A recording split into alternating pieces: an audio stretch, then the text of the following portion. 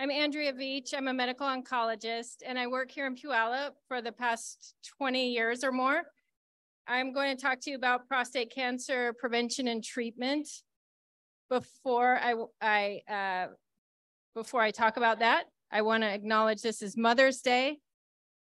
And I don't think the organizers planned on this being Mother's Day, but I do think that there's a significance to it, which is that the mother's bond with a child is the strongest bond, the strongest relationship in the planet. And when a mother loses their young or their offspring or their child, then I think they're permanently scarred by that. And I think their soul is fractured. And I don't think that just affects the mother. I think that affects everyone around that mother. And so I think that that's something that's how this Mother's Day and Veg Fest converge. By protecting the mothers and valuing the relationship between mothers and their offspring, it'll be a much less cruel society. So that's what I wanted to start with. I can't see the slide, so I'm going to look at this one. Prostate cancer prevention and treatment with a plant-based diet. This isn't projecting well, but basically diet is a risk factor for cancers. And this is a pie chart that you can't see that shows that diet is upwards of 50 to 60% of risk factor for cancer. And that this chart includes all cancers, not specifically prostate cancer. It's on the chart, it's like 58% risk factor. Risk factors for prostate cancer include genetics, family history, age, diet, and geography. And this graph shows the relationship between Australia, New Zealand versus Asia, which has much less prostate cancer. Animal fat is a risk factor for advanced prostate cancer. Oh, the slides are mixed up. Just bear with me. I'm going to jump a little bit. So there's animal fats are a risk factor and persistent organic pollutants are a risk factor. That's a group of about 12 chemicals that are used in food manufacturing that persist. They're persistent organic pollutants because you can't get rid of them. When you have them in your body, you can't get rid of them. And so as you go up the food chain, these chemicals get more and more concentrated. So they're put in pesticides and herbicides, and those chemicals are laid over the grass and the grains, and the animals, the chicken and cow and the animals eat these grains, and they eat them over their lifetime, and the concentrations become higher in their meat. Then when they're slaughtered, they're eaten by humans over the course of a human's lifetime. These chemicals increase and concentrate in our bodies. And the next level is the mother's milk, in which these chemicals are even higher. And so the food chain becomes more toxic up the ladder. This shows the pesticide residues in the United States diet, which is highest in meat, fish, and poultry, less in dairy, but still quite high, and also high in oils, fats, and shortening. Then the vegetables and down have much less parts per million of these chemicals. The highest food product is freshwater fish on this graph. And it also shows the vegan diet is very small. And then the breast milk is higher than, almost higher than cow milk, actually. And so that's the interesting thing about this graph. Okay, so these persistent organic pollutants increase the risk of prostate cancer. And this is a study where they took patients at high risk for prostate cancer and divided them into two groups. Basically, they checked their adipose tissue for residual concentration of these chemicals. And the men that were in the top half above the median had 3 to 4 times higher risk of prostate cancer compared to the men in the lower half.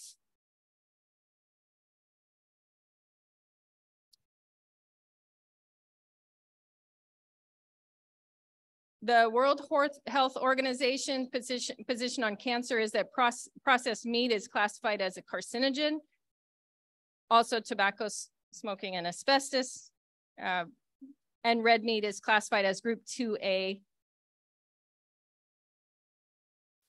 Heterocyclic amines are chemicals that are produced by high temperature cooking of meats. And there's at least 24 studies that have implicated heterocyclic amines in cancer evolution in several cancers, but also in prostate cancer. So remember this when you go to the barbecue.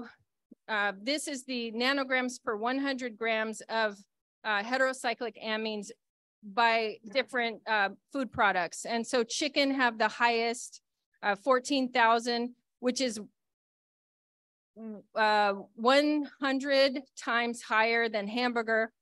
And of course, vegetarian food does not have heterocyclic amines. Paula Bailey Hamilton is a physician scientist at Oxford University. She studies toxins and how they impact the body. And her opinion is that we are one of the most polluted species on the planet. Indeed, we are all so contaminated that if we were cannibals, our meat would be banned from human consumption.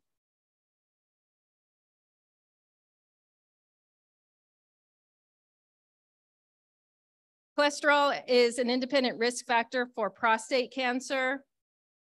And standard American diet compared to vegetarian and vegan diet has higher total cholesterol and higher LDL, which is the bad cholesterol. This is a trial of patients who had radical prostatectomy and then were given either a statin versus no statin. And there was significantly reduced risk of recurrent prostate cancer after radical prostatectomy in the patients who took the statin drugs. Sorry, I haven't seen this slide. Basically, nutrition can help prevent and treat prostate cancer by several ways. And prostate cancer is very driven by hormonal influence, like hormones that are given to cows that then we eat, and so on. And so certain nutritions and foods lead to prostate hormone dysregulation, increased oxidative stress and inflammation, and carcinogenesis of prostate cancer.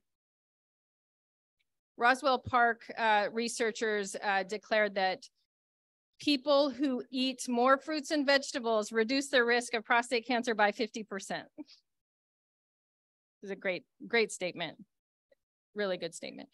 Lycopene is known to be protective in patients with prostate cancer. It provides antioxidant properties, and it's very high concentration in tomato products, spaghetti sauce, and whatnot. Soy foods also show improve prostate, like protect against prostate cancer significantly. Isothiocyanate is found in cruciferous vegetables, broccoli, Brussels sprouts, and those type of vegetables. They are protective. Salicylate containing plant foods reduce inflammation. That's a anti-inflammatory non-steroidal used in medications. Lycopenes reduce the prostate cancer risk by 60%. And allium, which is in garlic and onions, reduce the risk of prostate cancer by 49%. Soy reduces the risk by 51%. There's 5 ways that phytonutrients prevent cancer. Number 1, they detoxify and deactivate carcinogens. 2, they fuel cellular mechanisms to repair damaged DNA sequences. 3, they impede proliferation of cells with DNA damage. 4, they protect DNA against further damage. And 5, inhibit spread of cancerous cells. This is a busy slide, but basically fiber protects against cancer in several ways. By reducing the concentration of carcinogens in the bowels and reducing the time for carcinogen interaction with the bowels. preventing carcinogen activation or deactivating carcinogens and preventing mutations.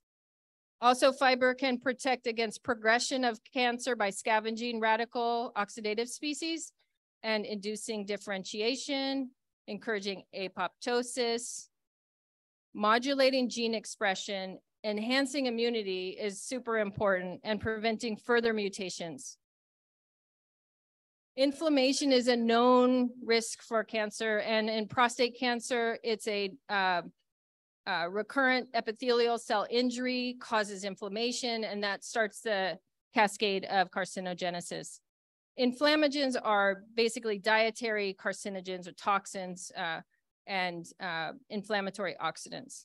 So a vegetarian diet results in lower inflammation, lower levels of C-reactive protein.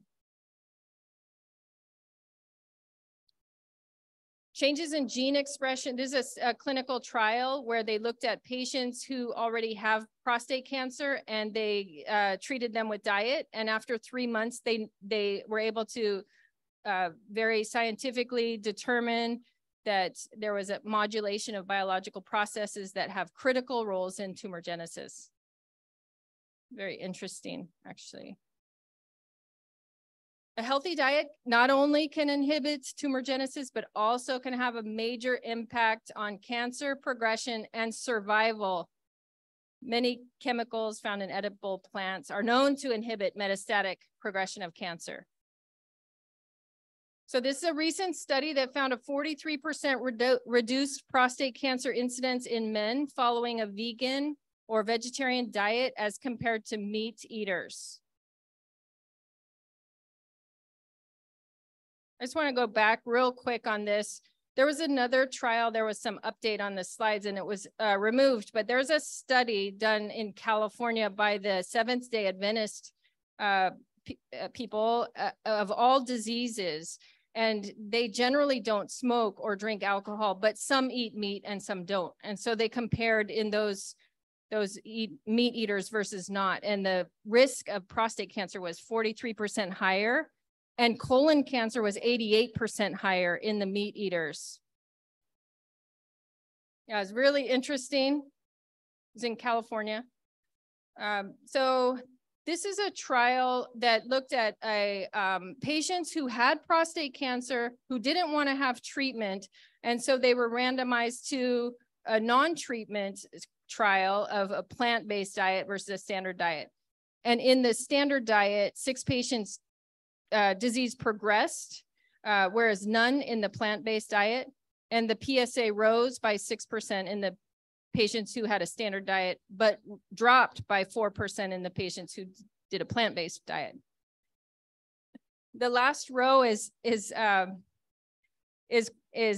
cancer cells in the lab, and they're just demonstrating that when you feed the cancer cells in the lab, this is a cell line, prostate cancer cell line, that the plant-based diet inhibited their growth.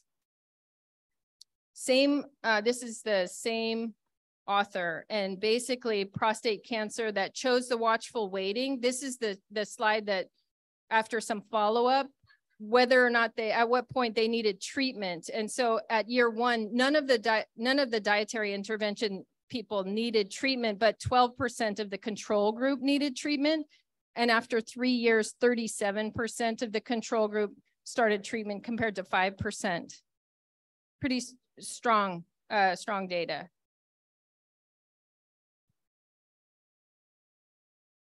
I'm going to skip this slide. And this one as well, it's a little bit wordy. So basically fiber, phytonutrients, and plant oils, and also reducing animal fat and reducing chemicals in your food reduces carcinogens, cholesterol, inflammagens, and saturated fats, and reduces cancer risk significantly. So this is a safe and effective, no side effects, cheap, good patient compliance, cost effective, and the epitome of preventive medicine. There you go. Thanks.